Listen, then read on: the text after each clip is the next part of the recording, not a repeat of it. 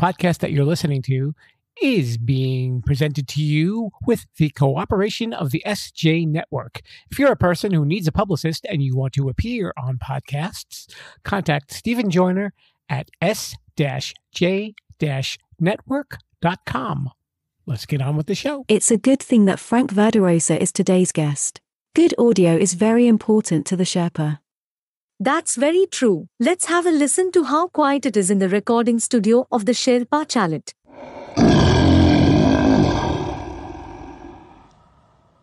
He's not going to be happy. He needs to do something about that water dripping. Attention, rebels of the Sherpalution. Today's podcast is brought to you by Audible. We would like to give you a free audiobook download and 30-day free trial, simply by heading to www.audibletrial.com/Sherpa. There are over 180,000 titles of audiobooks and podcasts, including this one, to choose from for your iPhone, Android, Kindle, or MP3 player. And now, the one and only Mr. Bruce will lead you into the Sherpa Chalet. As a reminder, since the Sherpa is a man of questionable taste, many of the foods sold in our cafeteria will be also. Welcome to Too Many Podcasts, the podcast about podcasts. Now, podcasting from the Sherpa Chalet on Mount Podcastia, here's your host, Jim, the Podcast Sherpa. Hello there, Rebels. Welcome to Too Many Podcasts. It is the podcast about podcasts and so much more. It is I, Jim, the Podcast Sherpa, your personal podcast Sherpa, leading you through the mountains, hills, and valleys of this place called Podcastia, coming to you from the Sherpa Chalet. When I speak on the Wisdom app, which you can listen to absolutely free on Wednesday nights, by the way, 10 o'clock Eastern Daylight Time, I'm there at night, not in the morning. I can't talk to anybody in the morning. Anyway, when I'm there, and I love talking about podcasts with folks, and I get to meet some wonderful people. It's a great community. Check it out. It's absolutely free. What was I talking about? Oh, yes. So when we were talking about podcasts, I always stress the importance of having good audio. You know, no one wants to listen to you if you sound like this. It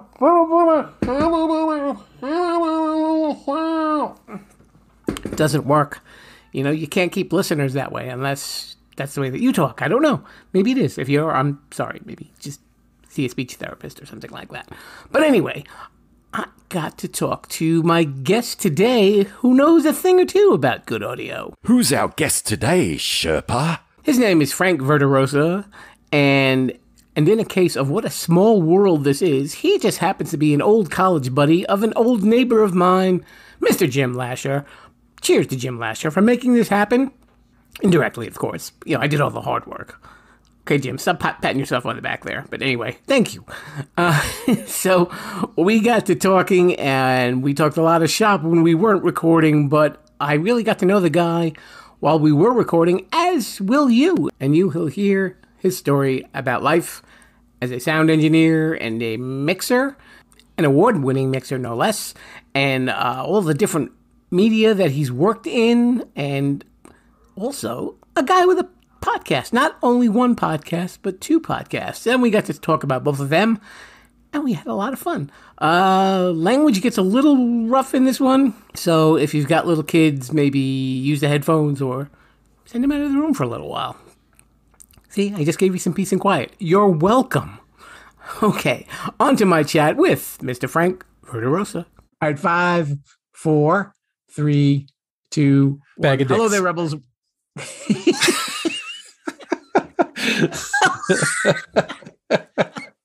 Hey, are we allowed to curse on this radio show? Well, it's a good time to ask now, isn't it? Hello there, Rebels. We are here in the audio room of the Sherpa Chalet, and my guest today is a mixer, sound designer, composer, casting director, music producer, songwriter. Is there anything else that I missed? Oh, yes. Oh, friend of Jim Lasher. We have to say, yay, Jim Lasher. Yeah. Also, chimney sweep, landscaper, occasional architect. I hear an echo. You hear an echo? Oh, wait. Let me see. Check. No, it's gone. Okay. Might have just been the inside of my brain. That happens. A lot. Anyway, his name is Frank Verderosa. If that name sounds familiar, he was the sound guy for, of course, the Gilbert Gottfried amazing Colossal podcast, but he's done so much more, and we're going to get to know him right here. He is speaking to me from his home in lovely New Jersey. Frank, welcome to the show, and thank you for coming on. Pleasure to be here. And the best thing about you being there and me being here is you don't have to smell New Jersey from where you are. I guess that's always a plus, isn't it? That's a bonus. So this has pretty much been a lifelong passion of yours, hasn't it? Yeah. I mean, my love with audio started, basically in high school. My older brother is a drummer, so we always had drums. I always played guitar. Somewhere along the line, I ended up with a synthesizer. My brother got some stuff. So in high school, our garage became like a recording studio. And throughout high school, I used to actually record neighborhood kids in there, and it just became what I do. And God help me if anything happens to my ears, because I have no other discernible skills. And how long have you been a sound engineer for professionally? Well, my first paid job was 1990, although technically I did some paid gigs in college, but that doesn't really count. So we could say 89, but it's been like 32 years. And I know that you also, you worked really with any different forms of media between radio and television and movies and music and podcasts. Yeah, but, using the same skill sets for all of those things. So before we hopped on, I'm prepping casting for some TV spots that I have to get voice actors for in 2 different languages. This week I produced a commercial for IKEA. Do a lot of their radio ads. I've been doing them since 2016. So any IKEA radio ads you hear, that happened here. And TV spots, but then I record a lot for animation. So a lot of times actors would come to our studio for Disney, Nickelodeon, Cartoon Network, Adult Swim, you name it. And that carries over from my previous job, where I did a lot for Archer and some of the big Disney films. And then, it's the same skill set that gets applied to television, where we have to loop actors after the fact, or movies. So a little bit of everything, but it's all basically a big fat bald guy in a studio hitting the shiny red button and twirling knobs. So for all the different genres. I always had a theory, like guys who have your job and you like a lot of voiceover actors, I always kind of felt that you probably hear things a little differently than most people. What? You're more sensitive. You got that. Most people fall for it. I do. In fact, I am painfully noise sensitive. If I'm in a restaurant, and my wife hates this on the few times we go out post-COVID these days, if it's noisy, I really have a hard time focusing on what I'm hearing in front of me. If it's a loud environment, I struggle. I'm so sound sensitive that I can tell you what everybody around me is talking about. I can tell you how many forks just fell, while we were having a conversation, like all of it. And I struggle to hear who's right in front of me. So yeah, I'm super noise sensitive. And I think part of that comes from being in a soundproof room all day, every day. And then you go out into New York City and it's just like noise pollution. It's hard for me. That's got to be almost a little bit of like a shock to your ears, I guess, especially since you're so confined to, totally. Like I said, in the city where, it's never really that quiet unless it's like 2:00 in the morning and you're alone on the street or something. But then along came noise canceling headphones and my commute got so much better. Even on my commute in New Jersey Transit, I'm sure they have it on Long Island Railroad too, but I get in the quiet car, first car of the train, quiet car. Nobody's talking, nobody's on their phone. It's just time to chill. So I hate noise. Especially, doing like as a sound designer, there's probably so much that you've got to pay attention to that probably most people aren't even thinking about to get that crystal clear recording. That, but also, yeah, and keenly aware of everything. Because, for example, if you were to turn on your TV now, and let's say you put on Law and Order or maybe a commercial and it's somebody walking through the city talking, you have to know that everything you hear is put in after the fact most of the time. So they will record the actors, but let's say it's a restaurant scene. There are companies, and I have friends that run one of these companies that do what they call loop group work. So they literally will look at a big screen. Well, it's changed now since COVID. Now they're all looking at computer displays at home, but they would all say, okay, I'm going to be that guy talking to that woman, you be that woman, and you're going to be this guy. And they will sort of make background noise again and again and again and pick different characters. Or if it's a restaurant and they're walking in, you see a maitre d' walk by really quick. They didn't record anything on the day, but they'll have somebody go, right this way, sir, passing by the mic. All those little sounds, every dish, every fork, every sip of a cup, every bird tweeting outside, every siren, every car honk, it's all placed in by somebody like me to ironically make it more real, That is a strange kind of irony. And it's so weird. Like I've done so many projects where I spend a whole bunch of time removing all the background noise, cleaning up the dialogue, editing it, and then putting a whole new layer or layers of ambience. There's a jet flying by. Well, we have to hear that jet. There's a police car flashes like, well, we have to hear that. Everything makes a sound, and it's our job to make sure it's all accounted for. So the sounds that we're hearing when we're watching TV and movies are controlled by the people who are making them. Yeah, by design. That was really cool. Now, I know you work with some music producers as well and do, working the boards for a lot of different artists. Could you tell the story about the Notorious Big? Well, he's the reason I shifted into what we call audio post-production. So at the time, I was at a studio called Soundtrack New York, which is a great facility. It's where I really got my big start. Like I'd worked at places before that, but Soundtrack was really like entering the big league, and it was a good career boost. But I was doing album work. I would assist albums. I got to engineer some cool stuff. In the 90s, when that was happening, rap was prevalent, right? Everywhere. Every room at Soundtrack at night was rap, rap, rap. During the day, they had ad agencies coming in doing commercial work, which was cool.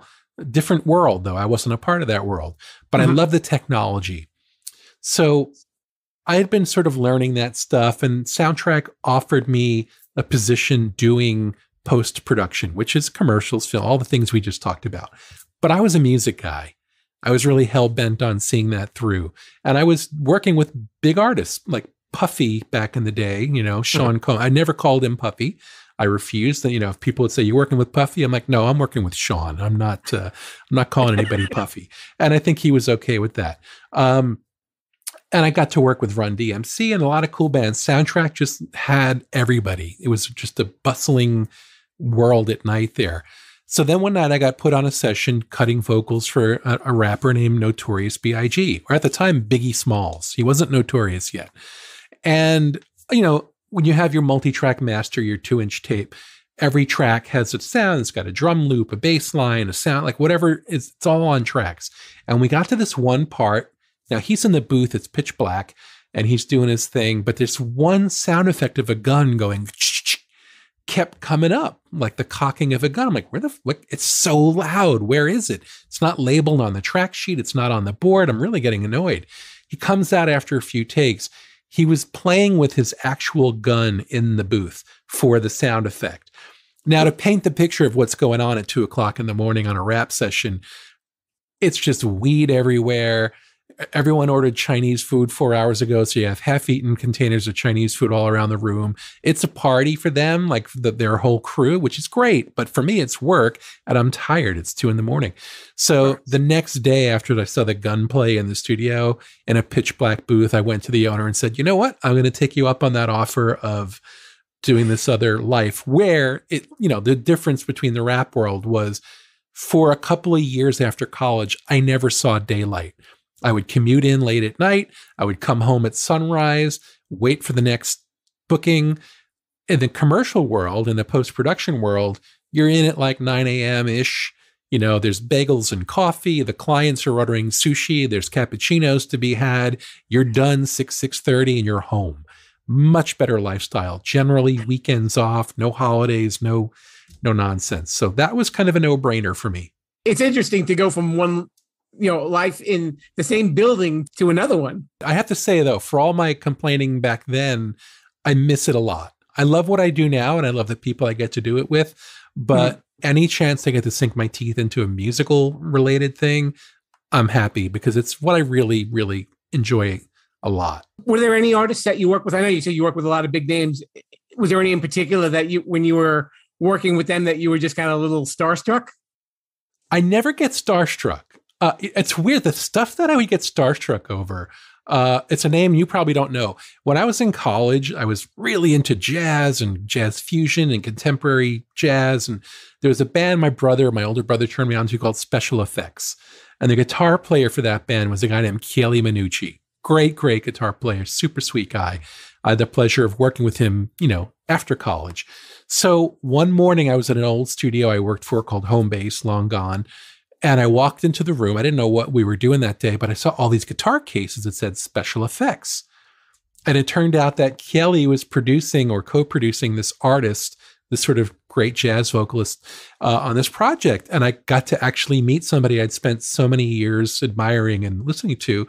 And he was just super nice. I remember he had a gig in Huntington with Special Effects and invited me and one of the other assistants up to come backstage and hang out with them. Just super great. Fast forward to 2022 for my birthday, my brother and I and our families went to go see Chieli and Special Effects play at a club up in kind of like the Nyack area. And it was super cool to kind of see him, but I didn't go up to him and say hi. I wish I had, but I doubt he'd remember 30 years ago.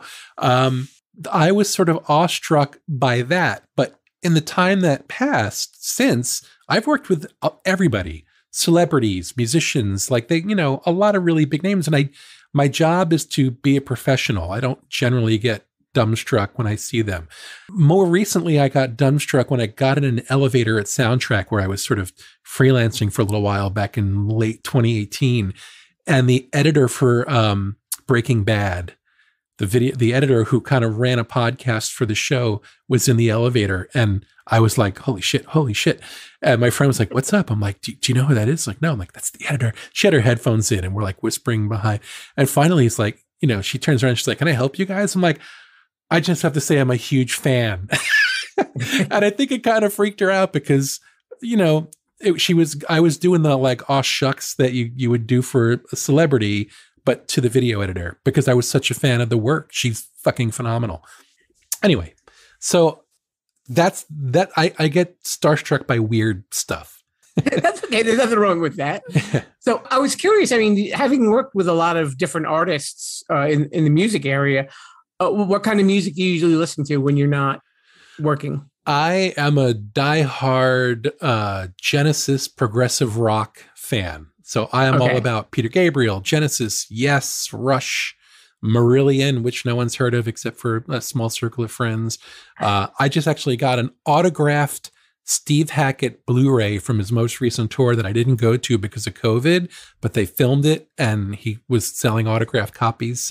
And he was the guitarist from the original Genesis back in the day. So yeah, that's the stuff that makes me happy. But I have a really wide palette for music, classical. I appreciate some rap. I appreciate some new stuff that's out there. I just hate country. That's specifically mentioned for my friend Rob, who might be listening. Or we'll let him know if he's not. Yes. I just have a very low tolerance for country. But even that'll change. I think the older I get, the more I just want to hear mellow stuff, When I started listening to country probably around like the 90s, I felt that a lot of the 90s country was very similar to like a lot of the 70s pop. So I think it was easier for me to adjust to it. Wasn't definitely, I think, and these days it's kind of hard to tell. Like it's such a crossover that it's kind of, country now just sounds like soft rock from the 80s or 90s. It's like it's all blurred, but I like it. I like when things sort of get homogenized a little bit. And it's funny because some of the rap stuff I would work on in the 90s, I would play keyboard parts on, and I'd be bringing these like progressive rock chord progressions and like little overlay melodies on top of these rap beats. And the rappers would be like, yo, that shit's dope. I'm like, I'm fucking turning them into Phil Collins and they don't even realize it. But it was fun. Sometimes that stuff pops up on my iTunes shuffle because I've loaded all my old things in there and I'll listen to it and just sort of laugh at like, how silly that was. I guess some people have to keep that in mind the next time they're listening to some serious beats, and you've probably got some Marillion in there. Yeah, or just some kind of like out of nowhere like harp part coming in or something weird. So you were saying that you have a podcast, and I haven't had to check out Everyday Odysseys. Can you talk a little bit about that? Yeah, well, it's funny. of course, I worked on Gilbert's show for 5 years, rest in peace. But as I was departing that show, I began a new series called Unsung, The People You Don't Know You Know. And that is, whereas Gilbert's show is all about celebrities, this one was like all the people I work with that are behind the scenes, video editors, voice actors, cartoon people. And I started banking some episodes for that. And then COVID hit. And I just decided I only wanted to do in-person interviews. In fact, right before lockdown, I was supposed to go to Jackie Martling's house on Long Island to record him and just talk about not his career so much as like comedy in general, plus what he's done. And then it was like, maybe we better not lock. And then it was just COVID hit. So during COVID, I started consulting with voice actors that really needed to learn how to work remotely because a lot of people weren't prepared for that. And a lot of times my last appointment would end at 11:30 at night, and I became a bartender. People would just start opening up about whatever. And we would just chit chat. And I just thought, this would be a fun podcast, just sort of fly on the wall, people talking about their stuff. That led to a lot of us hanging out on an app called Clubhouse, which is sort of like a 24/7, you just create a room, you're the host, whatever the topic. And a lot of voice actors would get in there, but invariably it would suddenly be 2, 3 in the morning and people are pouring their hearts out. And I'm like, I got to turn this into something. So I created this thing called Everyday Odysseys. And it's sort of born out of those conversations. Episodes 1 and 2 of the series is actually my buddy Rob that we mentioned earlier, who lives out by you. He was a firefighter on Long Island, but worked right next to the World Trade Center. And on 9/11, he dropped his bags off at work and went down to help. It's a very compelling story. And, I've known him forever and I've heard bits and pieces. Of course I know, and I ended up scooping him up off the shore of New Jersey and bringing him to my apartment at the time because nobody had heard from him. And he managed to get cell service for like a minute and put out the call. And I was like, dude, just stay where you are. I will find you. But anyway, it's a really intense story and it ended up being a 2-part episode. One is about 9/11 and what his, moment to moment was like that day, complete with very rich sound design. It's, I don't know if you're familiar with binaural audio, but kind of puts you there. So if you're wearing headphones, you're going to feel like you were in New York City on 9/11 at some moments. And then part 2 is about the emotional and physical toll in the years that followed 20 years later. So that's episodes 1 and 2. By episode 3, I got to something more lighthearted. It's a breast cancer survivor, double mastectomy. That's the lighter side of the show. But I've got upcoming episodes about somebody who wanted to kill themselves and parlayed that into a business. I've got, a guy who took a severe anxiety issue and turned it into a business for himself. A woman whose father was shot down in Vietnam and she went back there to find where he went down and became friends with the family that found her dad's remains back in the day. All these just very interesting stories from everyday people. And how it affects their lives, and it's just, it's very rewarding to hear it. It's a lot of work to put it together because it's like documentaries about people you've never heard of, basically. But I find it fascinating. I don't know that I'll make a dime with it. That's not why I'm doing it. It's a labor of love and I do it when I can. So that's Everyday Odysseys. I like that. Believe it or not, those are well suited to podcasts because I think a lot of people like to hear that story of resilience of, people who are down and they make it back up. It probably does something for their psyche as well. Yeah. I mean, there's one, the next episode I'm rolling out that I'm nearly completed is a woman named Sylvia Longmire who was in the military and then diagnosed with MS. And then took her military career, got her, she was done with the military, full benefits to deal with her MS. Then she became sort of a consultant and an expert on border security and all these other things. And then she started writing books and she's a travel agent for people in wheelchairs. And she just took what would be a debilitating illness for some and parlayed it into an empire for herself. So from her wheelchair, she has this little empire she's made. It's just wonderful. It's uplifting, and they're fun stories to hear. So, I mean, you did mention Gilbert. They came to the studio where you were working. Is that how you got to meet them? Gilbert was coming in fairly often for like Nickelodeon and for Disney. And, you know, he's not somebody you really just get to know. He was very quiet. If you ever met him, he's just a really quiet, really reserved guy. Yeah. I remember one day when I was probably at my heaviest as a human being, he came into my studio. And he said, he looked around. At the time, the studio had pulled the snacks out. They were cutting back. Clear sign that something was wrong. I should have known. But they were taking the snacks. We used to keep jars of candy and chips and all this stuff in the room. And he came over and said, where are all the snacks? And I just leaned back in my chair and said, Gilbert, look at me. Do I look like I need snacks in the room? And he fell over laughing. And anyone that knows him knows that laugh, right? And it's the best. If you can make him laugh, that was heaven. And that was the first time for me. But even then, you know, he would come in to record quietly. But then one day he came in with his wife, Dara, who's awesome. And, you know, we chatted a little bit and she was there to kind of get him situated, whatever.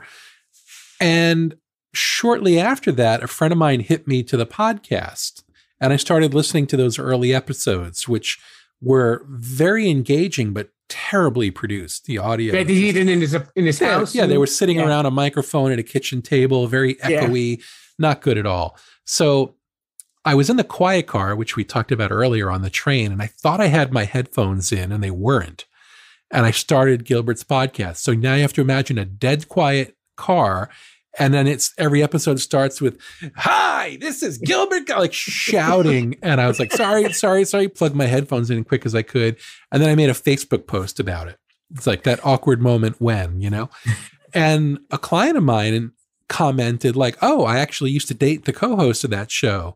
And I said, oh, well, tell him I love the show, but I hate the sound quality. And let me know if there's anything I can do. By the time I got to the studio for work, the phone was already ringing. It was Gilbert's wife wanting to work something out. So very quickly, we made a deal with them where they would come in at night to record, but it kind of grew from there because I realized he was saying my name in every episode, but the raw audio files were being sent to a guy in California who wasn't really mixing them. He was just sort of packaging it up and shipping it out, and it wasn't sounding right. And so then I started really cleaning it up. And blah, blah, blah. And then long story short, they switched podcast networks. I became the audio engineer / producer. I took the show and started putting in like teasers for the mini episodes and, you know, celebrity shout outs for the next episode coming. And I kind of structured it like I did a lot of promos for networks as part of my job. So I started incorporating a lot into the show. So it was a little bit more polished. So it just became this all consuming thing for 5 years. Yeah, and you were a little more featured in a lot of the other mini episodes. The mini episodes is where we all got to fuck around. Yeah, so that was fun. I like being a part of that. So being a fan of the show, I have to ask you, I guess there was an inside joke with you guys with episodes that were deleted. Yeah. So Gilbert liked giving me shit. So they were doing a live thing. I don't know if you know Joe McGinty. He's a great musician, and he owns a place called Sid Gold's Request Room in the 20s. It's a live piano bar karaoke place. Really great place to hang. And a lot of celebs kind of pop in there too. So he's got a great thing going. So they decided to do we used to do these mini episodes centered around one-hit wonders and stuff like that. So they came up with the idea to do this live karaoke thing with Joe McGinty. And the first time they were doing it, it was my daughter's back to school night or parent-teacher conference night, and I couldn't go. I said, I'm sorry, I just, got a family first. And so their old sound guy that used to record sometimes when they would go to the Friars Club, he came in and covered it. And I'll never forget, it was like 5 o'clock in the morning. He emailed super apologetic that something had happened. Like the battery died as he hit stop, and it was whatever happened. Somehow in all that, the whole night was lost. The episodes just never got recorded, or they got recorded, but the system glitched. And that can happen to anyone. So it wasn't really anybody's fault. Just the machine glitched. There was no backup. It happens. It sucks. So Gilbert, for every other episode since, we're like, and Verderosa lost those episodes. And Frank, the co-host, would always correct him. He's like, I don't care. He's guilty. It just became a whole thing. Part of me wants to have found those discs and buried them with Gilbert in his, when the dirt was being thrown on the coffin, that was my chance to just throw in the discs. Like, no one will ever hear them. Put them in a little bouquet of flowers or something. Just drop them in. But yeah, so that was that. And the irony being, the next time they did Sid Gold's, I was available. So a year or so, maybe 2 years later, I can't remember. But I had by then a whole mobile setup. And I went in the night before and tested everything. And then on the night, I got in there and the power cable for my recording unit was flaking out. And I was like, I can't believe this. I'm about to do this, but I have to run out and get batteries to run this thing. And I went out to like the nearest store. I'm like sweating bullets running. It was a hot, muggy night. Got a bunch of batteries, shoved them in there. And the whole night, all I kept thinking is, please don't let him die. Please don't let him die. It was fine. The episodes are great. Really great if you can find those old episodes. Such good memories. So much fun. Well, we're talking about podcasts. What podcasts do you like to check out? Still occasionally Gilbert's. Although there haven't been any new episodes recently. I don't know what the story is there. Yeah. I'm going to let that sink in. He died, so there won't be any new episodes. Yeah, well, no. Weren't they supposed to do like a tribute episode at the end? I remember we did. I went to that a couple of weeks ago at City Winery, and it was fucking amazing. They had Frank Santopadre came out with Gino Salamone, who's like one of Gilbert's best friends, right? Mm-hmm. So they came out, they did their bits, and then they brought out Mario Cantone, Rupert Holmes, Richard Kind, Craig Bierko, Jason Alexander, the lead singer for the Love and Spoonful, who wrote the Welcome Back, Kotter theme. John Sebastian? Yes, he came out and sang. It was just like a who's who, and it was just so wonderful. I mean, you'll hear it all. I know it was all captured as an episode, but oh my God, was that joy. Definitely looking forward to it. Are there any other ones that you like checking out? I was addicted to Serial, and I love that they just had a conclusion. I haven't listened to the episode yet, but are you familiar with Serial? Yes. Yeah, a podcast is big when like my niece from London would be texting me saying there's a new episode, and I would like jump on it. And ironically, the co-producer of that show lives in my town. Actually, there's a lot of really heavy podcast people in my town. There's a company called Gen Z Media that is crushing it, and they're based here. They have several award-winning podcasts that were all picked up by Netflix, Disney, and Hulu as TV shows. So that's like next level podcasting. But I like Serial. I love Maron. I love Gilbert. I don't commute anymore, so I don't really have a lot of time to sit and listen to stuff. Like if I pause my video, you'll see my this is my home studio. So that's where I'm sitting now. So I'm mixing surround sound spots. I'm recording actors remotely. I commute 1, maybe 2 days a week, sometimes none, but still getting the job done. So this podcast listening is kind of tapered off, Mm-hmm. There's so many good ones. I don't have time. Frank, we have a portion of the show, and it is called Shameless Self-Promotion. Shameless self-promotion. Shameless self-promotion. And this Hasn't is where this you can let whole everybody thing know. been shameless self-promotion? Well, this is the real heavy-duty stuff now. Oh, God. So you can let everybody know how they can get in touch with you. I know you've got a lot of stuff going on and making yourself available to the general public for, with your audio services. Yeah. I mean, so I work full time for Digital Arts in New York City. That is my employer, Monday through Friday, more or less 10 to 6, sometimes later, sometimes earlier. I'm on the clock for them. So I'm dealing with ad agencies. I'm dealing with animation companies, film studios. That's my gig. At night, and it really started because of the pandemic when all these actors suddenly are like, we can't go anywhere, but we still need to work. And one of the things I got known for during the pandemic is literally celebrities would pull up in my driveway and I would bring them out a microphone and headphones and record with the clients on Zoom. And we were able to just stay distant. They would sit in their car and do commercials. Happened a lot. That kind of became this consulting business that I still do pretty much every night. And that led to demo reel production and audiobook editing for other people. So I keep my nights busy. I don't watch a whole lot of TV anymore. But I love all the things. I love all the audio work. And I love young actors that have a good setup and they'll book me for a 15-minute consult and find out subtle changes that will make a huge improvement in their sound. And it's just so worth it. And I do all that stuff. It's super cheap, super affordable for them. And it makes me happy. So, and you have a website? Yeah, it's just frankverderosa.com. If you're a voice actor and listening to this, you can click on the chat tab and get at me there. There's a help tab. If you're stuck and you need some quick help, you can book an appointment there. But really, it's also a calling card. You can click on my more popular TV mixes and radio production and look at my IMDb credits for movies and stuff like that. So yeah, that's my website. Okay, there you go. And my podcast, which I've previously plugged. Yes, Everyday Odysseys, folks. You got to check this out. And his name is Frank Verderosa. Frank, thank you so much for coming by. It was really great to meet you. Yes, it's been fun. Okay, you got the stop button there. Nope, I'm just going to leave it going.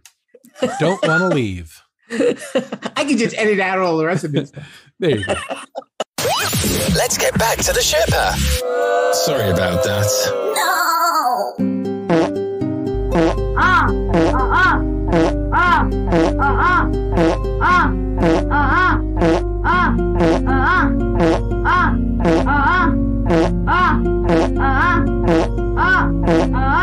Okay, I know that you guys are probably blaming me when you get that song stuck in your head, but you know what it means. It means it's time for Sherpa Samples, and this is when I sample episodes of some of the podcasts that are out there and fill you in on what they're about. So you don't have to. Well, you could if you want to. I don't know. And if there's a podcast that you enjoy and you'd like me to sample it, I will do that for you. You just have to contact me through social media or email. Throw a name at me. If it's something I haven't listened to, I will check it out. And it's the big part. The big part, you will get your name mentioned on the show. I promise. Very cool. A couple of people have done it. You can do that as well.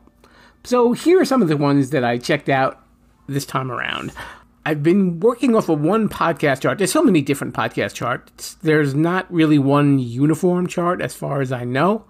So the podcasts that I listen to for this section are mostly from Apple Podcasts and from Spotify. And they're both two very good podcast platforms. Lots of people listen. Lots of people. I even have an exclusive Spotify show on there that you can't hear on this one if you're listening on Spotify Premium. That's the one called Too Many 80 Songs with Mr. Bruce. But I digress. Let's talk about Sherpa Samples.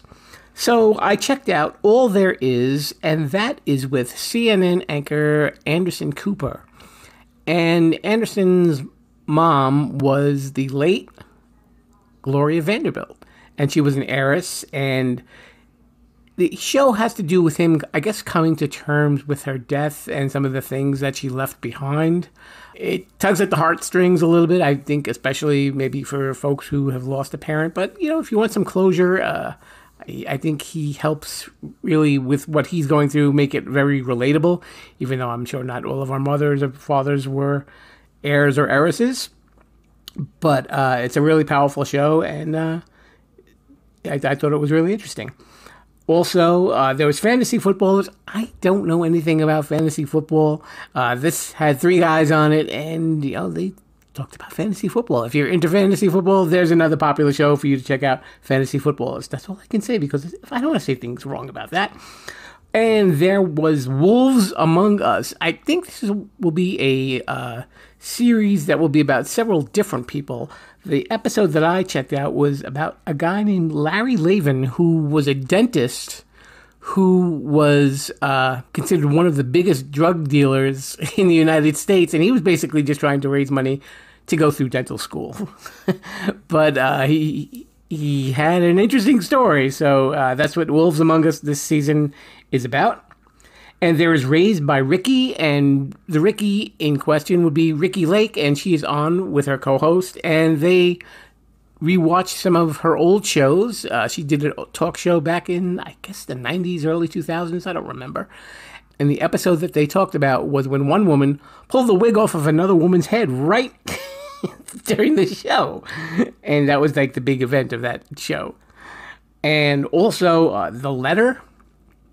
It's a true story of a couple that went hiking and were shot by a stranger.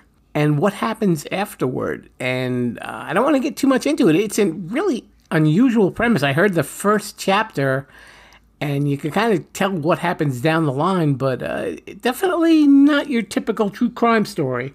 And there were a few other true crime stories that I got to listen to. One was Cold Cases, and they talked about the Texas killing fields, which is where a lot of murders ended up taking place, and the suspects who arose during that case. And also there's another show called Buried Bones, which just kind of started out not too long ago.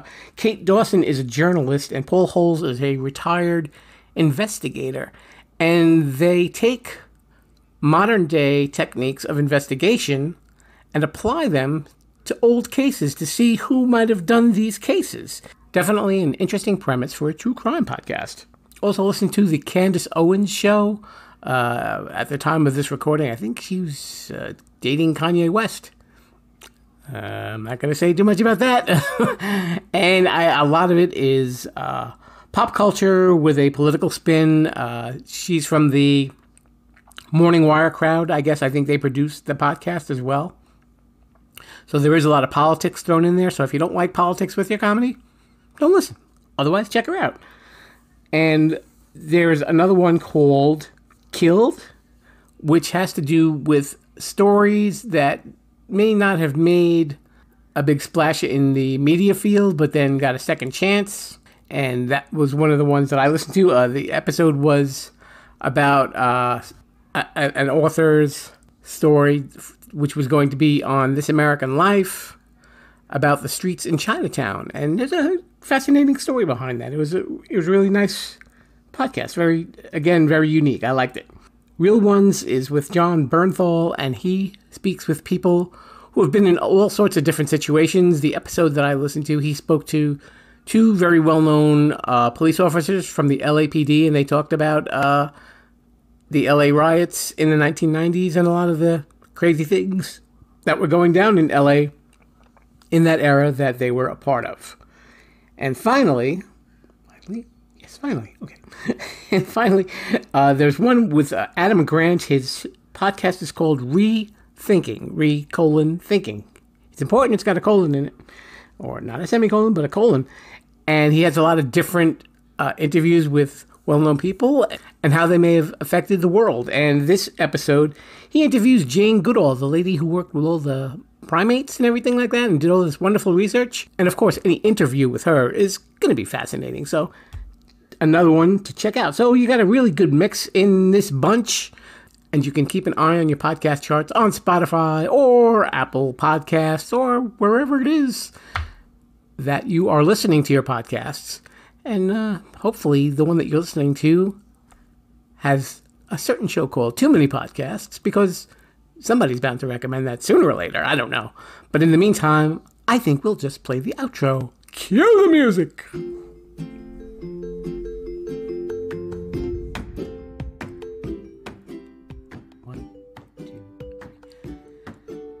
A very special thanks to all of you for taking a little time and listening to my conversation with Mr. Frank Verderosa, and a very special thanks to Frank.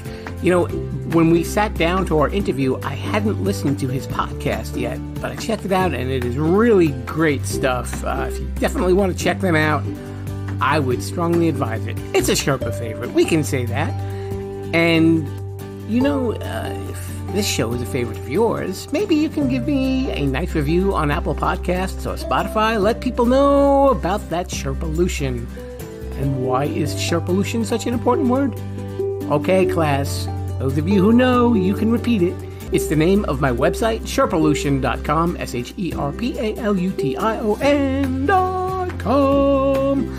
And it's also where you can follow me on social media, Facebook, Instagram, and Twitter. I'm always there. I keep you informed of what's going on with the shows, you know, and if you would ever like to reach out and offer a comment about the show, maybe if you like it, maybe you don't like it, you can let me know on social media, or you can even email me. Yes, I will give you my personal podcast email address. It is jimthepodcastsherpa@gmail.com. All little letters because I'm a little person. I don't know. All right, Mr. Bruce, I think we're all done here. And we will be looking forward to seeing you guys the next time. Thanks again for listening. And until then, viva la Sherpalution! Thanks for listening to Too Many Podcasts. Please disperse. You can go home now. I said you can go home now. Viva la Sherpalution. Viva la Sherpalution. Yeah, I'll come back now, you hear?